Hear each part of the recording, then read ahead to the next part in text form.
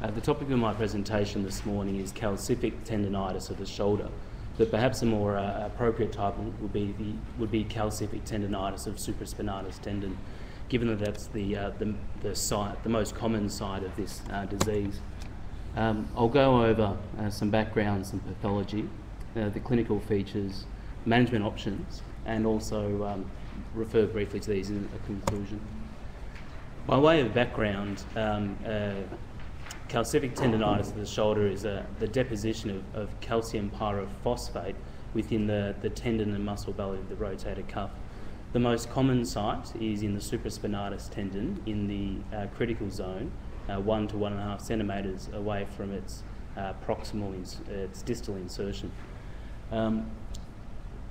It tends to affect people of the white racial background, so Caucasians, and it affects a very specific age group, those between the age of 30 and 50, with a female preponderance. At any given time, it'll affect 10% of the population, and of those affected individuals, 10% again will be bilateral. For the majority of people with the finding of calcific tendinitis, calcium deposition on X-ray, the majority will be asymptomatic.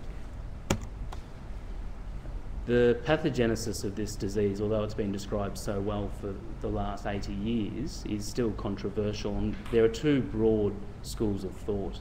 The first is a degenerative school of thought, and the second is a reactive process.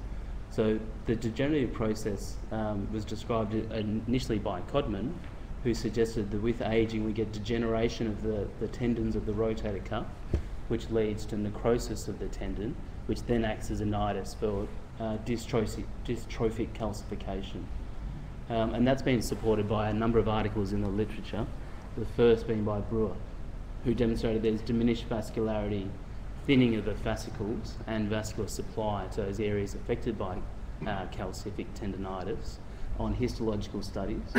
Another study by McLaughlin which showed that there's fibrillation of the outer fibres and subsequent wear and necrosis, which could also act as a nidus for calcification. And also studies by Moore and Bilger which showed necrosis of the tenocytes in areas affected by dystrophic calcification. Like I said, it is still controversial, and the main arguments against the degenerative putative hypothesis is that there is resolution of this process in calcific tendinitis, whereas with degeneration of the rotator cuff, that seems to be a progressive and in one direction towards without recovery or without resolution of symptoms. The age spectrum that is affecting people who are in the age group of 30 to 50 is also against the degenerative hypothesis, and also make the point that there needs to be delineation between degenerative calcification, which occurs in the setting of the wear and tear on tendons, and this self-resolving process. And so from my reading it suggested that the more accepted theory is a reactive phenomenon, which is an active cell-mediated process. So most of the work of this has been done by Professor Utman, who describes 3 different stages: the pre-calcific, calcific and post-calcific, which I'll describe now. The first stage, potentially after a ischemic impetus, is changes of the tenocytes to chondrocytes and fibrocartilage metaplasia. This can be painful. The next stage is a formative phase where there's deposition of calcium into vacuoles. These then coalesce to form chalky deposits of calcification within the tendon. The tendon then enters a resting period, which is quite painful for the patient, before a resorption where there's active infiltration around the lesion with new vessels before reabsorption of the calcium deposition, which is probably the most painful phase for the patient. After resorption, the area is then infiltrated with new collagen and new tissue. This table just summarises those pathological stages and the evolution of pain throughout that process. The clinical approach to calcific tendinitis is relatively straightforward. Patients present within that age group usually with a history of an acute onset shoulder pain which is severe, and the majority of them resolve within a few days. When you see the patient, often they are holding their arm in adduction and resting the arm and being very unwilling to move it, and there's a global decrease in the range of motion on examination secondary to pain. Initial testing using inflammatory markers are often raised, particularly ESR, and that third one is supposed to read CRP. And the characteristic findings are on X-ray, which is of a calcific focus, which can be localised to the tendon.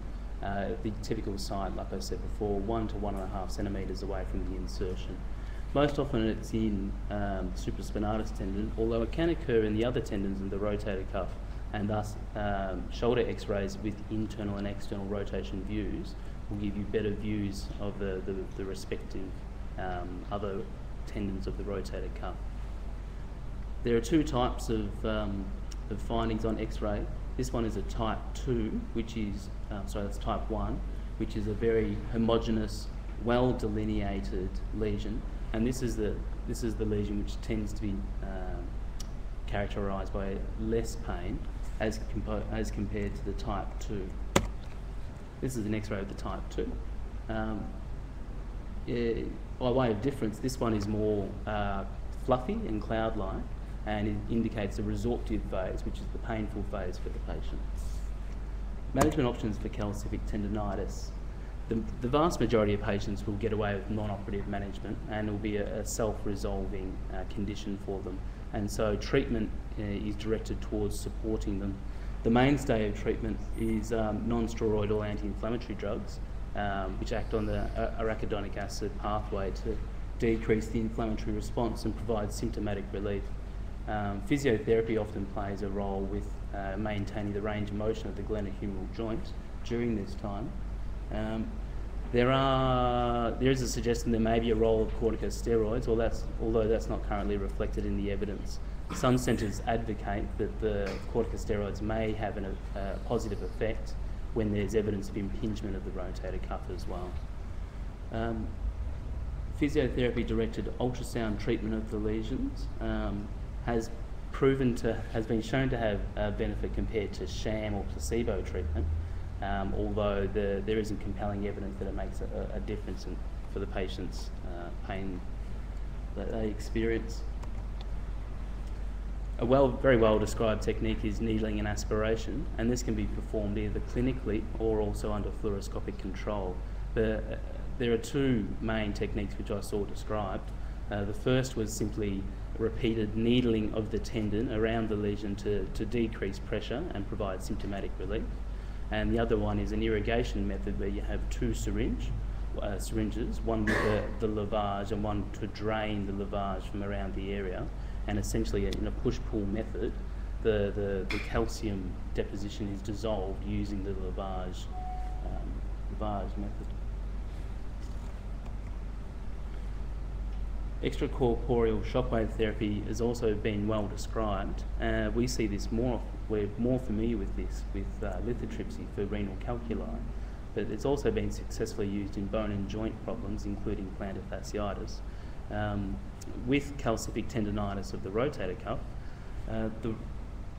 depending on which sort of extracorporeal shockwave methodology you use, a shockwave is generated by electromagnetic or crystal impulse, which essentially breaks up the calcified deposit on the tendon. There's good evidence for this, which was summarised nicely in a recent JOS article. It's a very busy slide, but the thing to take away from it is that use of extracorporeal shockwave therapy is better than placebo. The response to it seems to be dose-related, so higher frequency and intensity and more exposure to shockwave therapy seems to result in better patient resolution of symptoms. And the final management option for this condition includes operative measures. As I said before, the vast majority of patients will get away with non-operative management. For those that have recalcitrant symptoms that aren't responding to non-operative measures, failure to progress or worsening symptoms, and significant interference with ADLs may benefit from operative procedure. And some of the benefits that have been espoused from the various describers of the techniques are that there are shorter rehabilitation times, and when comparing open versus arthroscopic's been said to have better functional results compared to open and better cosmesis. I'll describe the arthroscopic debridement. Using your standard portals, the glenohumeral joint is explored, and often the vascular injection pattern can be seen over the superior part of the capsule, which corresponds to the supraspinatus tendon, and that's what this image here is showing. The subacromial space is entered, and after examination of the area, the rotator cuff, the calcific focus is identified, either by direct palpation or by visualisation, and a longitudinal incision is made. And using probes and manipulation of the deposit, the calcific deposition is removed. Depending on what stage of the pathogenesis the lesion is at, it may either come out as a milky toothpaste-like material or as a dry, chalky paste. So this one is a more advanced calcific deposition, which is being manipulated out with the probe, which you can see on the arthroscope here, and it really just oozes out like toothpaste from a tube. And they brush it away, and they continue.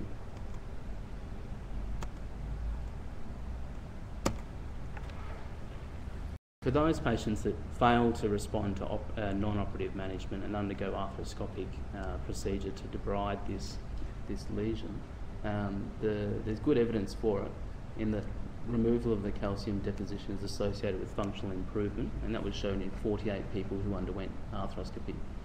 And when compared with debridement of the lesion alone, or also a subacromial decompression, there's no further benefit from a subacromial decompression. So that's really my overview of the topic. Admittedly a very brief talk, but to conclude, the main thing to take away is that calcific deposition is separate to dystrophic calcification. The vast majority of patients will get away with non-operative treatment, and the good evidence exists for shockwave therapy, and that for those that don't respond to non-operative measures, arthroscopic measures are also of proven benefit. These are the references that I used. Thank you very much, Mark.